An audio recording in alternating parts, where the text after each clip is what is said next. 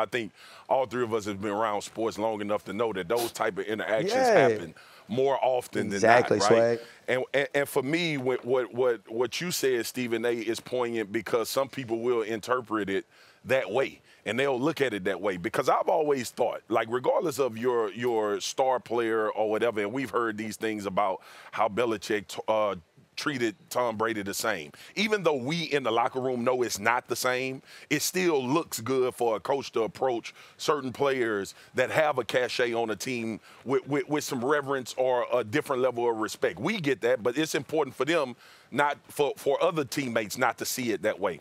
The one thing you can look at this as is, do you really want Kyler Murray and Kliff Kingsbury to be peers? Like, that came to my mind. It's not what I thought, but that's what came to my mind. Do you really want them to be peers where you can, like, go at it? Yeah, like, I don't know of any other coach in the NFL with that type of relationship where you could actually have that happen on camera and the head coach don't go crazy or lose it or – Go ahead. I need to chime in because it's very important in all seriousness, a point that you brought up that I think needs to be addressed. Yeah. No, that's not a dynamic you want unless that's how you got the damn job. Exactly. Kliff Kingsbury comes over from Texas Tech.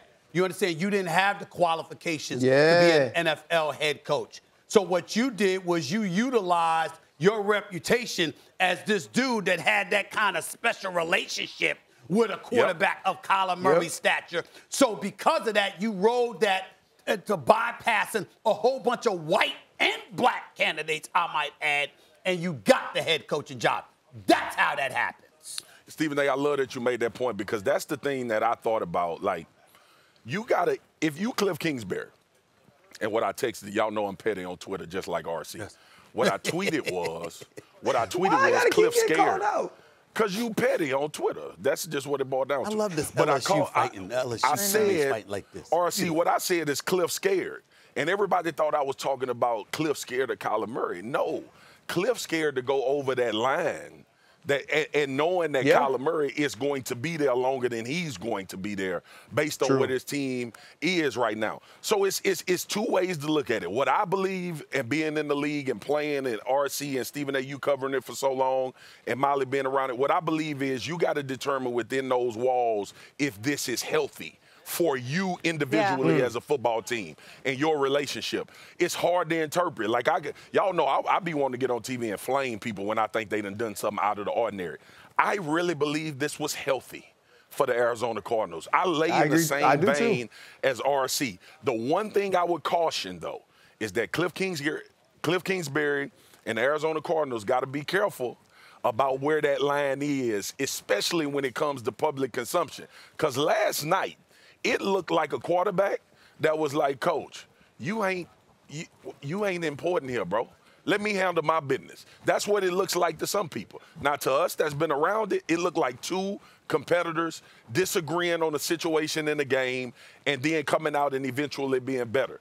That's the only thing that I want to put out there. When you see a quarterback coming back to the sideline, telling his coach to calm the F down and telling him and being in his face like that, you got to really think about where is that line of respect, or is this their relationship based off what you just said, Stephen A., because Kliff Kingsbury knows that my success is tied directly to Kyler Murray's success.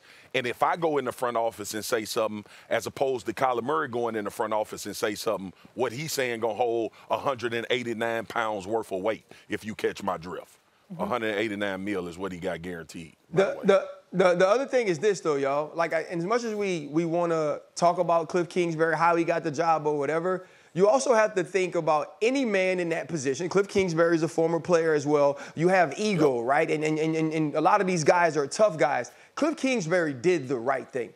Kliff Kingsbury calmed down. He didn't escalate the situation. He didn't make it worse by getting back in Kyler's face or getting into Kyler's face and making this altercation even bigger than it looked outside of Kyler Murray's one soundbite or two sound bites with him screaming at Kliff Kingsbury. This was the way it was supposed to be handled. And I got a saying, and Marcus knows this 100%.